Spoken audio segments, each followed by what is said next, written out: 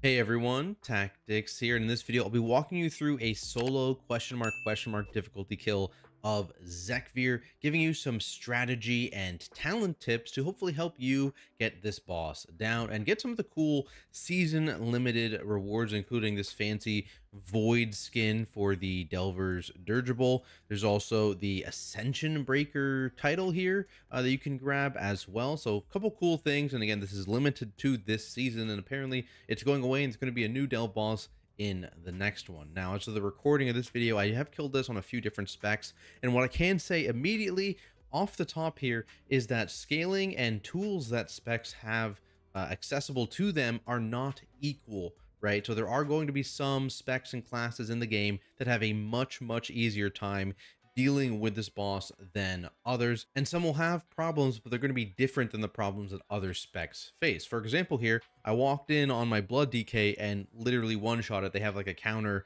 to every single mechanic, whereas I had to put in quite a few attempts on my Guardian Druid and my Prot Warrior to actually defeat it. And the problem areas for Guardian and Prot Warrior are actually two very different things. Because of this, I'll try and walk you through exactly what all the potential problems were, at least the ones that I faced, and then suggest general pieces of utility that if you have and have the ability to spec into, whether it's your spec, your class tree, whatever, then you should do that, and that will help you counter those mechanics. To start though, let's talk a bit about Brann, because he is of course 50% of your group in this delve. It does obviously still count if you're running with Brann, still the solo achievement. So as a tank player, this was my Brann setup for this. So of course I had him as a damage dealer. This also allows him to interrupt things. For the combat curio, I put Idol of Final Will. Again, as a tank player, I'm not doing a ton of damage on my own. Potentially, if you're a DPS player, you'd want to use the Porcelain Arrowhead, especially if you have this at a higher rank. I have both of them at rank 1, so it's not a huge thing. Also, my Brand's level 38 when I did this. If you're a healer, again, you're probably going to want Idle Final Will. This did quite a bit of damage. The one thing is you do have to aim it. It's kind of a line attack that Brann will occasionally shoot out. My one recommendation, if you are running Idle of Final Will, is to not tunnel hitting the line every single time. It's not the end of the world. There's a lot of stuff you need to dodge or run out of or avoid or whatever on this boss fight. And so if that means that this lines up with that and ends up missing, let it miss. Do not tunnel to try and hit this and then die to something else. Oops, close that. My other curio, again, I don't really have a lot of great options here. I ended up just running the Time Lost Relic. I think the Amorphous Relic is also fine. To kind of whatever you have at a high level here is probably pretty good between these two. And then from there, just what role you use. Like I mentioned earlier, tanks, healers, you're probably going to want to use a damage dealer. DPS, if you don't have a ton of self-sustain, healer is probably the better option for you. That is the Brann setup. Now I want to talk about the abilities that you're going to be facing for most of the fight, and then I'll talk about what kind of things you can talent into to actually counter them. So let's pull up the little video I've got here, and we'll walk you through just all the abilities once, and then we'll go through the utility. So first, Claw Smash. This is a frontal attack here. This can target you or Brann. It can target either of you, and so you need to be prepared to avoid this frontal cone. Obviously bad if you're too far away from the boss when this happens, because it's a cone, of course, so it gets bigger. But you can bait this away from things to your advantage. Following this is the Fear Circle, and this is just an AoE around the boss. Fears anything that gets hit, so you need to get out of that. Then there's the Enfeebling Spittle coming up, as you can see here, and that is an interrupt cast. If it goes off, which I think it does go off here, it's a magic dot, and this dot is also a snare. That is important because you can use snare breaks to remove it. So you see there, I didn't waste a kick on that. We'll talk about that in a bit, but that is an interruptible ability, and Brann usually kicks every other cast of that ability, kind of depending on if you get any spider spawns, but that is something that he will occasionally kick, so you won't need to use something every single time. Angler's Web is another frontal attack. This one is always targeting the player. It's a smaller frontal, and if it does hit you, it basically kind of pulls you in, deals pretty heavy damage. So you want to make sure you are sidestepping that one. And then there's the Call Web Terror as the final ability. This just spawns an ad, shows a little web here. It spawns a cocoon, and this cocoon spends 20 seconds hatching. And then if this actually ends up hatching and you don't kill it in time, it spawns an ad, which will do an interruptible cast on you that stuns you for 5 seconds and deals some pretty heavy damage. So you want to make sure you are swapping to that. And then there's actually one more kick. Did I miss it? I might have missed it here. You might have done it right after this. Yeah, regenerating carapace. This is just a self heal on the boss. And you can see I'm basically saving my kick for that every single time. So let's talk about utility here, right? Let's talk about utility. Extra interrupts, silences, whatever, because like I mentioned, you're not going to be able to get every single one of these spittle casts. Brann will only get like every other. If you accidentally spawn and add, that guy's got an interrupt. Having an extra kick for that is great. You want to always save your kick for the regenerating carapace. As an example of things here, disrupting shout was a great talent as a prot warrior to get into. Just as an example, that really helped. Another thing, snare breaks, freedom effects, magic dispels, anything like that to help you remove that enfeebling spittle that I was talking about earlier. Where'd it go? It goes out here. Remember, it's a magic dot here. You're gonna see when it goes out.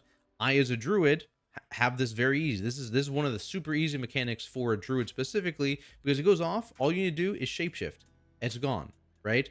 Obviously, this is going to be easier for some specs than other. A hunter's probably going to have a pretty easy time with this one, right? But this was actually one of the problems for my warrior, because basically what you have to end up doing is either using your dwarf racial or lining up your avatar specifically for when Brann missed a kick, right? So kind of you know, a little bit spooky on certain timings there for a warrior, because that dot deals some pretty heavy damage, at least in the tank version of this fight, if you don't remove it immediately. Another relatively small thing, fear immunities.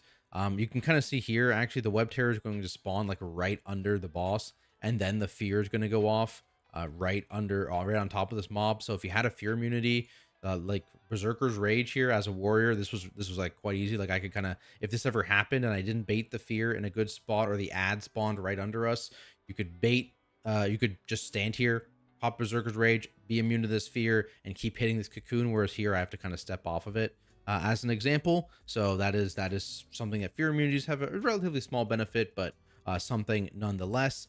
And the other thing is actually stuns. So if this guy ever does hatch, and Brann's kick is on cooldown, which you can track, by the way, if Brann is a DPSer, you can, I think it's on his frame, like he has like a debuff that shows his kick timer.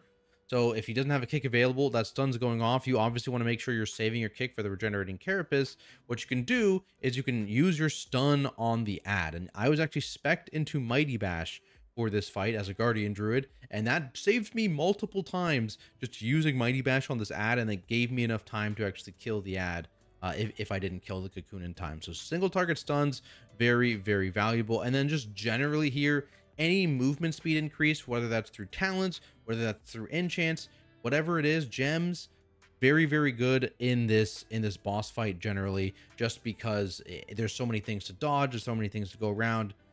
There's a lot that movement speed helps you through. Now let's go through the two phases here, because of course question mark difficulty has a second phase, and so like I said, basically, right, you're coming in, you've got that frontal initially, you've got the interrupt, which here, usually, this is actually bad luck. Usually Brann kicks this first one. He didn't this time. As a druid, it's not a big deal because I can just shapeshift it, but something to keep in mind. And the biggest thing here is that you see I am going to be pooling damage for this spawn. Like I didn't pop Incarn. I've gotten my 6 stacks of feline potential. I'm playing Druid of the Claw here. So I'm going to have a big cat spender, and that's kind of the whole strategy with my druid on this one, is that I'm going to build up 6 stacks of feline potential for every single web terror spawn, and make sure that I use an empowered finisher on that web terror. That is my goal, to try and kill it before it actually spawns. So I'm saving my kick for the regenerating carapace, I'm interrupting it, and then I'm moving on to the cocoon here while I'm in Incarn, and that gives me enough. And I'm hard focusing here. The one thing I should have done better is I should have been baiting this frontal, because you can see the frontals is queued up basically, right? So it's going to happen. And so I should have done a sidestep here. I should have probably moved like here, and then that would have baited the frontal there, and I could have safely just been on it the whole time instead of stepping off it for a second. It's not the end of the world, but it would have saved you a bit of time on this. And that's something you can consistently do throughout the fight. You can bait the fears, you can bait the frontals away from those priority mobs, which is quite useful. And then otherwise, this phase just repeats like that, right? And for timers, by the way, this is just bigwigs. And so it's pretty useful to kind of see when things are up, when things are queued to happen, and you can kind of, position accordingly to deal with those things. And it's just kind of a balancing act here of putting damage into the boss, but also ensuring you have enough damage to actually deal with the eggs whenever they spawn. That was like the biggest problem as a guardian druid here, is ensuring that. So the like I said, the interrupts weren't really a problem for me. It could very easily save regenerating carapace, but potentially for the prot warrior, for example, one, of course, he also was worried about killing the ads, but the other thing is he would get messed up if the enfeebling spittle ever didn't get kicked. If Brann accidentally or decided he was going to kick an ad, even though as the prot warrior I had so much lockdown on the ad, but Brann kind of has these kick hacks where if he decides that a cast has just started, he's insta kicking it, right? So if you ever don't get the CC chain right as the warrior and the cast starts and Brann's kick is off cooldown, he'll kick that, and then you won't have a kick for the enfeebling spittle, and then that can be problematic if you don't have dwarf or avatar ready to remove it, right? So that was kind of the prot warrior problem, whereas the guardian druid's problem is more, hey, if I didn't kill the ad, what the heck am I going to do, right? Because I have Mighty Bash, but that is literally it for lockdown. And that was the thing too, actually, before I even spec'd into Mighty Bash, like I was having some problems with that ad because if it got a kickoff, I was just dead basically. And there was no real way for me to lock it down because, you know, in-cap roar puts it down for a second. You know, you can like typhoon it for a second, but there's not a ton. Mighty Bash is really your only thing here. Actually, I wonder if there's a Brann kick, but that would have been a potential for a Mighty Bash there. Brann actually kicked that one, which is nice. But this is just kind of a repeat here until 60% on the boss. So as soon as the boss gets to 60% here, that's when the next phase will begin. And that actually empowers some of the boss's abilities. But you can see here, generally positioning wise, these web terrors have set spawns, by the way. There's like 2 spawns here, there's 1 spawn back, and then there's a spawn in all of these little wall areas here. So those are the various spawns. You can see I kind of keep the boss relatively central to allow me to quickly pull Zekvir over to his spawn whenever it happens to get some cleave value, because of course I want to be dumping damage into the web cocoons themselves, but I don't want to waste all that damage, right? And, especially as a guardian druid, a lot of my damage will cleave. So having Zekvir there is pretty useful, and also not having to run super far away from Zekvir when the web spawns is useful because it doesn't bait these bad cones, right? So luckily, again, here I was in a good spot to bait the cone here, and Brann's also obviously in a good spot to bait the cone away. But things you need to think about, right? Watch the cones when the egg cocoons are coming out, just so you don't have a bad one, especially if your egg cocoon spawns far. Be aware of that. But let's go to the 60% transition here. Here it is. So at 60%, he's going to run to the center of the room. He's going to start this channel. He's immune to damage during this channel, so don't worry about that. And basically what this does is this now empowers multiple of his abilities. So his self-heal is now blood infused carapace. I think the old one was like a 10% heal. This one's like a 25% heal. So again, doesn't really change anything. Always, always, always kick that ability. The horror ability here, this is the fear. Infinite horror is the new fear. This is now still a circle, but that circle also shoots out 4 orbs in a straight line, like on the cardinal directions. And if those hit you, those also fear you. So you need to get out of the circle and avoid the orbs path. The actual angler's webbing is a little bit different. It actually will shoot a webbing and spawns portals, and then the webbing will go through portals as well. I'll show you to make that make sense. And then there's a new ability in Unending Spines, which basically the boss just spawns a ton of both player targeted and random swirlies on the ground, and these swirlies one shot. So you need to make sure you are avoiding those for the 5 seconds, I believe, that they are spawning. It'll come up in a second here. Boom. Swirlies on me, random. Some on me, random. So just making sure you're avoiding those. Again, speed's great. Otherwise, a lot of things are the same, right? You're still dealing with the ads, making sure you're pooling damage for the ads. You can see, again, like I was talking about, feline potential. Here's the angler's web. This is kind of a bad one to look at, so I'll fast forward to another one, actually. Okay. Yeah, there it is. Okay, so let's look at this. So basically, when angler's web spawns now, he spawns a bunch of portals. So angler's web's going to go out. Boom, a bunch of portals go out. And this is going to usually be aimed at one of the portals, in this case, this one. So his line attack is going to go out. It's going to go through one of the portals, and then it's going to shoot between 2 portals. You can't actually see. There's more portals behind me, so I'll show you another one probably. But you can see if you go, let's go slow-mo here. When he shoots, there's going to be a web that comes from here between these two portals. Boom. That is still a projectile. It will still grip you, and that will do a lot of damage to you. It'll pull you through the portal, pull you through portals. It's not great. So you want to make sure you are, whenever that's going out, of course, dodging the attack, but then not standing between two portals, because you don't know, because they're all the portals back here. You don't know which ones are going to be the ones that actually shoot the line through, right? So there's a bunch of another terrible view. Let's go here.